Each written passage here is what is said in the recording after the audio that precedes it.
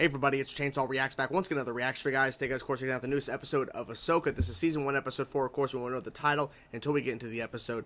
I'm really enjoying this show. I really am. I love the fact that the first 3 episodes, which now after seeing this episode tonight, we'll be halfway through the show. The first 3 episodes have been pretty consistent in terms of actually moving the plot forward, which is something that a lot of the Star Wars shows on Disney Plus have been kind of hit and miss in terms of progressing the story and then at a certain point deviating from it and kind of sidetracking and, you know, kind of going off course. And I was worried that episode 3 was going to do that, because at the end of episode 2 we have Ahsoka, Sabine now back with her and everything, and they're going to the destination they need to in terms of getting closer and closer to Thrawn and Ezra. And I was worried we were going to take a detour in episode 3. We actually did not. We're actually moving the plot forward. They're on the planet. They're kind of stuck, but they're there now, and presumably, hopefully, we will maybe get a tease of Thrawn, since after this episode, it'll be halfway through the show. We'll see what happens, at least season 1, because there's rumors of a season 2 and everything. We'll see how that pans out. But I'm really enjoying the show so far. I can't wait to see what they do this episode, guys. So let's jump to it now. Season 1, episode 4 of Ahsoka. Let's go. We can't send a distress signal, and our ship isn't going anywhere. So you're alone, basically. They said their ground base is at fault. I fear we face a difficult choice. Which is, if we can't make the journey to find Ezra, then no one should. Ooh. Can I count on you? You know you can. Be careful out here. They're watching, I bet. The enemy, you know. Mm-hmm. Of course. They're watching. They know. The gods would not delay them long. But you will.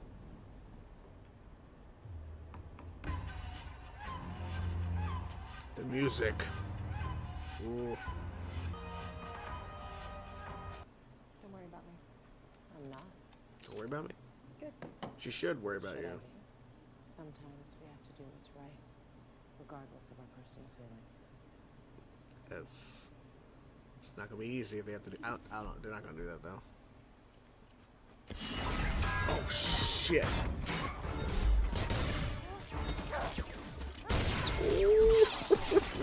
Here we go. Look at that teamwork.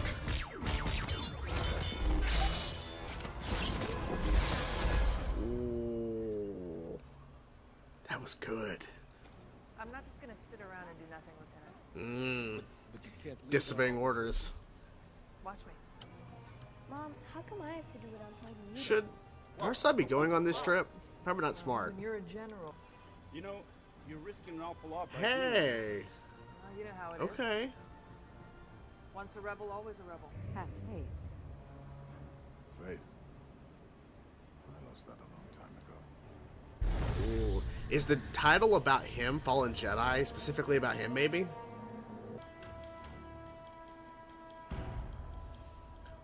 Ooh. Okay, so how are we gonna play this? I'm sorry. If Ahsoka takes you on, or rematch? Maybe? Going somewhere? Oh, Jesus, okay. So a rematch. Okay, rematch. Okay. Bring it on. Bring it on. Come on.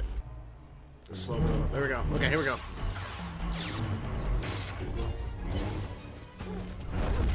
Damn it. Ah, that's not cool. Not cool. Okay, definitely another rematch for sure. Oh, come on. Come on. Calculating. Okay, so they are succeeding so far. Come on, Sabine. Come on. Oh, come on. We've seen this trick before. Oh, oh my God. What? You will regret this decision. Oh, sending her away? Come on. Yep, we're about to see this fight. Okay, we've been teasing this in the trailers. Let's go. Let's go. Everyone in the Order knew Anakin Skywalker. Few would live to see what he became. That's true. I'm not here. discuss my past. I like that answer. The only reason I'm here is to secure the future. I'm not starting a war, Then what are you doing? but Thrawn will. Let's do this. I'm ready. I'm ready. I've been waiting for this.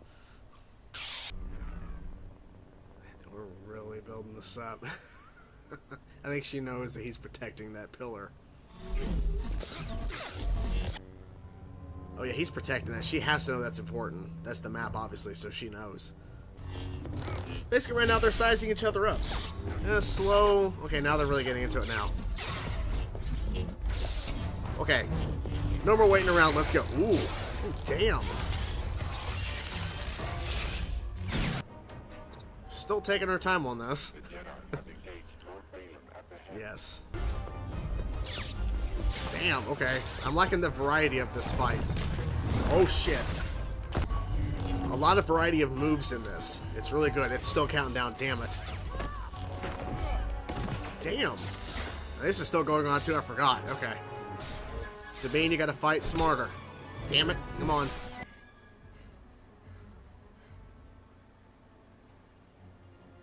You have no power. Don't say that. Ooh. Caught you off guard. Damn.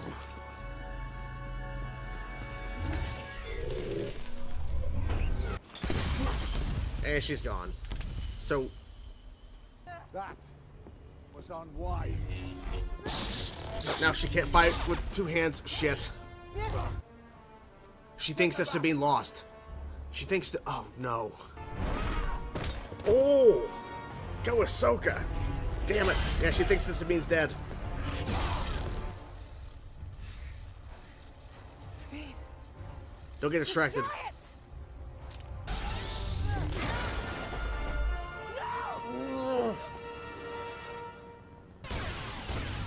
He just keep blocking. Stay back. He's You're not he's like her, he's though, basically are you? saying she can't do it. More than you know. I know you feel that Ezra Bridger Shit. is the only family you have left. Damn it, that's gonna make her. Ah, damn it. Your family died on Mandalore He's. because your master didn't trust you. This is bad. You and I share a common goal. No, not the same. No. Come with me. Don't tell me she's gonna do it. I give you my word. You will be reunited with your friend. You don't know that. He doesn't know this. Sabine, come on.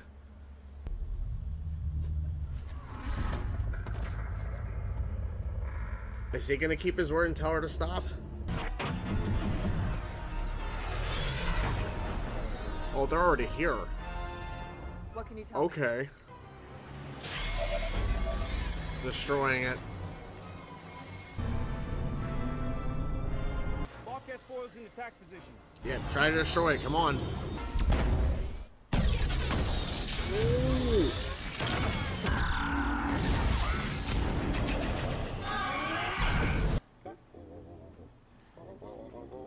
What is he saying? What is going on? Didn't expect to see you so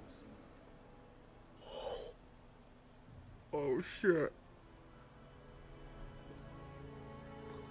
Oh! Oh my god!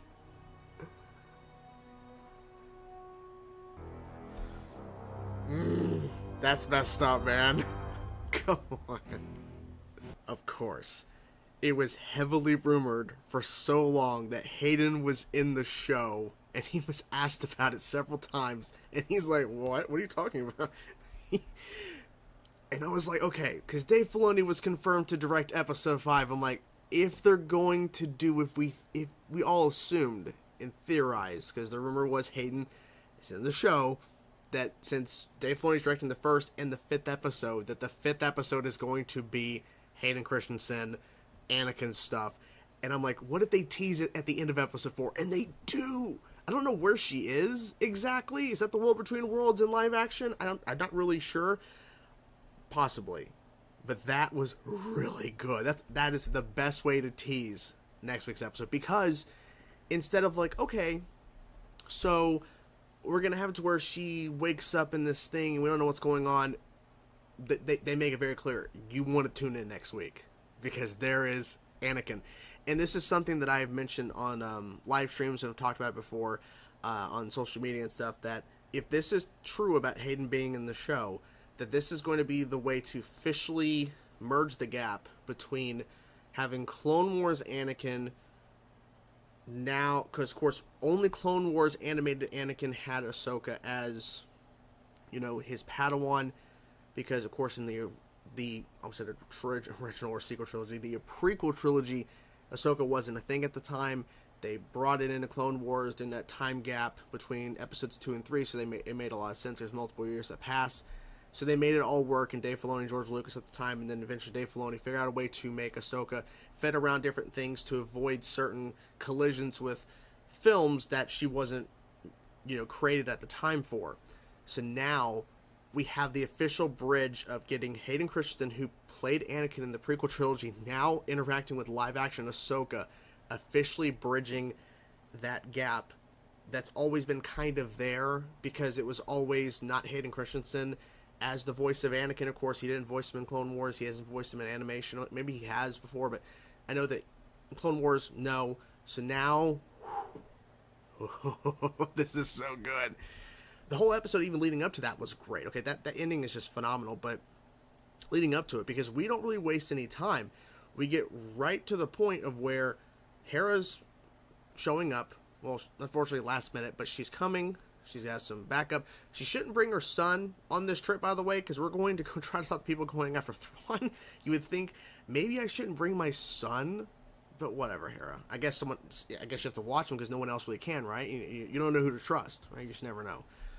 Because, you know, at the opening of the show, we had the two Sith-type characters or whatever working under Morgan, under Thrawn, went and attacked a ship, right? So her son could be in danger at any point. You just never know in the world of Star Wars. And you have Ahsoka and Sabine fighting through droids at the opening of the episode, and then there's the rematch, which was awesome, because Sabine was starting off with her blasters, then eventually going back to the lightsaber, and that was really cool, seeing that rematch between her and Baylan Skoll's Apprentice. I forget what her name is. I keep forgetting what her name is. I apologize. But I'm like, are we going to kill her off? And no, we're not, because I feel like there's more to her, obviously, that we don't know about. Same thing with Baylan. There's a lot of things, too. Like, Ray Stevenson, first of all, rest in peace, obviously. He's phenomenal in this show. I hate the fact that we won't see his character continue in any form or fashion unless it's, like, animated, right? He, of course, he's voiced different characters in animation, but the only way we could really see him in live action again would be if they recast, which I really don't want them to, because Ray Stevenson, every single line of dialogue he said in this episode was so good. We had Ahsoka fighting Merrick or whatever that guy's name, and there was a lot of rumors and theories of who this is under the mask. It doesn't matter. As soon as she killed him, the theories are pretty much out the door, because it didn't really matter who he was. He wasn't like, you know, Kanan clone or an Ezra clone or all that. If that was true, then they wouldn't have killed off the character like that, because Ahsoka really didn't, you know, spend a lot of time fighting him, and then he's lost. But Sabine continues fighting her rematch, and Ahsoka goes off. And then we've been building this up for quite some time, because the way they were kind of setting up Baylan is that, okay, we're going to have this fight. Of course, in the marketing, we were seeing shots of their fight in the marketing and the trailers and stuff. But when we got to the actual fight, it was so good. Like, there was some great action in this episode, but it was like one of the best lightsaber fights that I've seen in quite some time, is Baylan versus Ahsoka. It was so good. And I love how the way they kind of established it was a slow build-up, some dialogue back and forth. I love her line when Baylan's mentioning, you know, Anakin spoke highly of you. She's like, he never told me about you. And that kind of addresses the fact that we really don't know who this character is. We never really heard about Baylan until this show. I don't remember him ever being mentioned or referenced, unless I missed something that was like a small little tiny thing somewhere else. But this is the first time we're actually really seeing this character. And so she's like, I've never heard of you. And just implying she just never heard of him. It's fine. Whatever. He's here now. That's what's important. And then he keeps addressing stuff about Anakin. No one. And then I love the fact that, is that why you left him? Because of what he was going to become? Because he said few saw what he turned out to become, like, or saw what he became in terms of Anakin becoming Vader, because not many Jedi are around to even see when he became Vader. Not many people saw that. And all this dialogue is, she's like, I'm not here talking about my past. And then we get into the fight. It was so well choreographed. It was really well done. It was great. I kind of figured it was not going to end on a good note, because we have to keep moving the plot forward, okay? We can't actually stop them from going to find Thrawn, which, once again, even though the Hayden Christensen tease at the end was amazing, I really wish we would have gotten a little more of a like an actual shot of Thrawn, which I'm now hoping is in episode 5 somewhere. I don't know, because I really need to see Thrawn. I hate the fact we're waiting. It is kind of frustrating. But the fight was really good, and she actually grabbed the map, and I said, well, I don't know why she didn't chop it in half. It's because she's still trying to hold out hope, because if I destroy the map, which Baylan does, can't go after Ezra. But now that the map's destroyed, so I don't know how they're going to find them now. I don't know, because the map's destroyed, and Sabine handed it over, because Ahsoka grabbed it, and it really hurt her hand really bad. She can't really use it, so that's why she got pushed off the cliff, because she's only fighting with one hand. And Baylan is a strong and aggressive fighter, but he's not dumb. He's not just like swinging just to swing. He's meticulous, and he's very thoughtful about every single move he's making. And he's a force to be reckoned with. Just seeing how how his character was fighting in this fight with Ahsoka, it was really, really good. So Ahsoka unfortunately lost that fight. So I'm not sure if she's dead, or I have no idea. There's no real answer. We won't get that till the next episode. But Sabine hands over the map, which it's frustrating. But the thing is that Baylan is so good. Because, see, that scene could have been cut in half in terms of his dialogue to her to hand over the map. But they played it out really long. But not to the point where it was too much, but it was enough to where she really was being played with. In terms of, you know, I'm going to keep my word. You're not going to be harmed. I want the same thing as you, which is a complete lie. You're going to be reunited with your friend. I'm here for a greater good, which is Thrawn, seriously, that's a greater good. But yeah, it really worked on her. And of course, she's not going to be walking around free, so they, you know, put her in, you know, some sort of like cuffs or whatever. She even tries to use the Force at one point, which did not work. I don't think that's going to happen, unfortunately, but maybe that moment, maybe that emotions, maybe would have awoken something at that point, but no. But yeah, they've went off, and we see Hayden at the end, which was amazing. It was so good. So there's a lot of things about, okay, so how much Hayden we're going to see. I hope we see a good amount, and I hope we see Thrawn. That's all I'm asking. I just want to see Thrawn in the next episode. That's all I'm asking. We'll see what happens. But anyways, guys, hope you guys enjoyed the reaction. This was really, really cool. I can't wait for next week's episode. Hope you guys enjoyed the video. Talk to you guys soon. Peace out.